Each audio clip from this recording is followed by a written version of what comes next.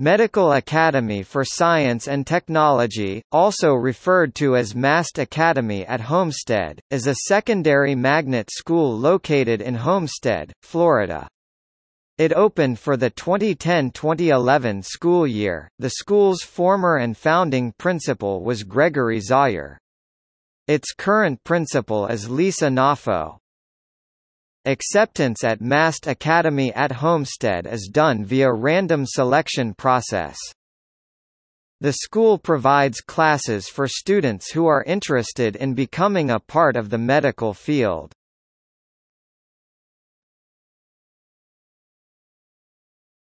Topic: Magnet programs.